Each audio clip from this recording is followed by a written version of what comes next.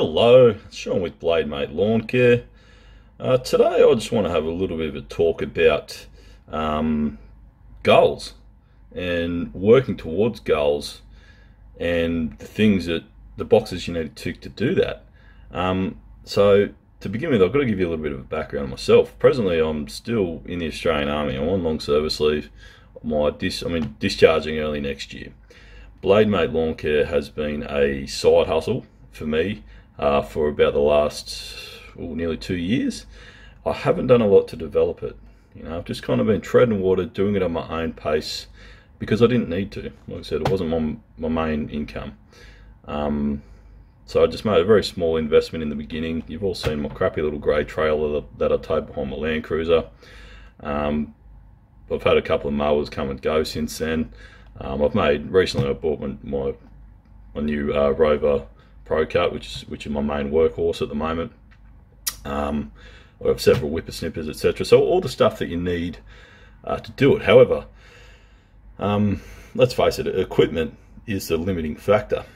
And in lawn care, obviously, goals should always revolve around that equipment because that opens doors for you. Now, towing that little grubby little trailer that doesn't have a lot of space in it, and not to mention, I can't really do much with my Land Cruiser either. I can't put stuff in the back of it. It's got the seats in the back because I have 4 kids and they tow them around in it. So basically, it's an impractical setup is what I'm getting at. So now that my discharge is very impending, I'm in a position I can throw myself at it full time. Now I've got a few points on that. So first of all, part of this job for me, I do this job for the love of it. I'm leaving the army and taking a big pay cut to do lawn care, disregarding all the multitude of other qualifications I've got. I've got a couple of diplomas, I have a degree, I'm a fitter machinist by trade, but I want to mow lawns. I don't want to do anything else. It's a complete 180 from everything that I've done before, and I love it. I always say to people, if you could do any job, if money wasn't an issue, what would it be? Well, for me, it's lawn care. It's mowing grass. I love it. So anyway, that's why I do it, literally for the love of it. So with regards to moving forward, I also love the gratification that comes with developing the business and the brand. I haven't gone out and made big purchases, not because I can't. Like, I've got savings. I could go and buy a big truck, a big trailer, a big zero turn. I will in the future. However, I want to earn that. I want to earn it. That's part of the process for me. It's part of my personal gratification that I need in my life. That's what I need. And so I'm going to develop my business. I'm going to earn more money from it. I'm going to get that big gear, and I'm going to have watched it come from that crappy little grey trailer with 2 mowers in the back of it, looking like some of the other big operators that you've seen on YouTube. You all know who I'm talking about. Some of you guys watching have unbelievable setups that I've seen. And you know what? You've all worked to it and you've all earned it. That's where I'm at in the journey now. So what I'm going to do, I'm going to take you outside. I'm going to show you my current setup versus something else. A little bit of a surprise for you that I'm pretty happy with. Okay, let's go have a look. So here's what the inside of my trailer looks like. There's not much to it. I keep a little bit more equipment in my garage, but here's my main sort of setup. I've got my mower. I keep Vic a little backup mower down the back there. I've got my other commercial mower in the shed. Obviously a couple of Jerry's. I have another one of these. That's just my whip snipper. I have another one of them in the shed. I actually have 2, but one of them's with the big handlebars. I don't really use that much. That's my combi with my edger. That's my blower. I've got an Echo blower as well. However, I've tried to consolidate all my 2-stroke stuff to the one brand. I've just chosen Stihl. It's pretty reliable. And in doing so, you don't have to all the 2-stroke ratios are the same. So I found with my Echo it had a slightly different ratio, and it's just a little bit of a nuisance. In this trailer under the catcher here, My stuff's a bit filthy. I just kind of got poured rain yesterday. I just chucked it in the trailer. I haven't looked at it yet.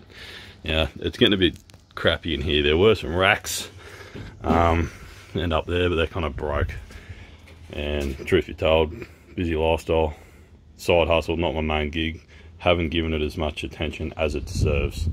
However, I'm at that point now where I am throwing more time and effort at BladeMate, and I have gone and made a little purchase. I'll show you. So I went and purchased this. It was already pretty well set up for mowing. Fit all my smaller stuff in here. I can break my power pack down. Got my edger in there, my blower, everything you see. Just all the stuff that you need on hand. It's pretty nifty little tool bag. It's all fully lockable and secure. Around the back here, this is probably the coolest feature.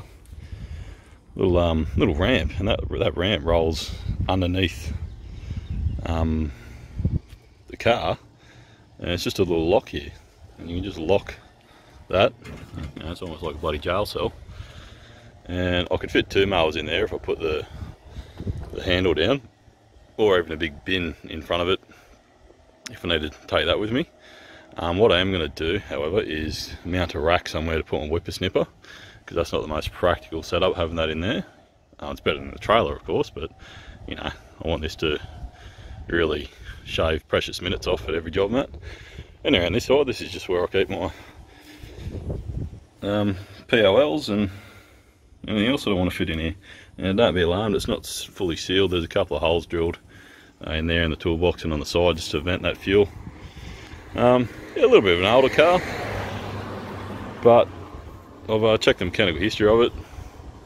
Everything it needs, it's at that point in its life where those once in a lifetime repairs have been conducted. So it's mechanically A1, drives like a dream. You know, new clutch, new crankshaft seals, the diff's been redone, new timing belt. You know, all the big ticket items. And yeah, it just drives like an absolute dream.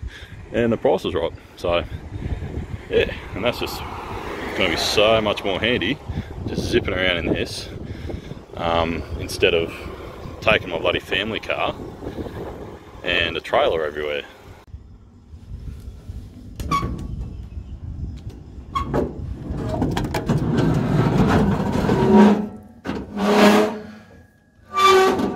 So got a couple little gate locks under there that it clips onto. And this is just a little fail-safe mechanism, a little piece of wood, just in case the gates don't work, the gate locks don't work. It literally a little mechanical stop. Simple and effective. Happy with that. So yeah, that's that. Handy little setup for a solo operator who's just mowing lawns, just residential lawns. You know, I'm not doing big acreages. Of course, in the future, when I get a bigger trailer, I can get a 0-turn, I can expand my business. These are all goals that I'm going to have, but at the moment I'm just happy to be able to use that setup that I just showed you to be able to more practically and efficiently knock out a couple more yards a day. And that's the first step. You know, Rome wasn't built in a day. You might have a question with regards to what I do for green waste, because you saw with all that I didn't have much room on the back of the ute. Well, around here the local council provides green waste bins, and yeah, I just ask the client, can I tip it in your bin? Otherwise I've got to sting you with a waste removal fee. Obviously they say yes, like the bins get emptied for free and they're at their house and they're not going to use them because I'm mowing their lawns, so they always say yes. So 99% of the time I don't need to take any green waste with me.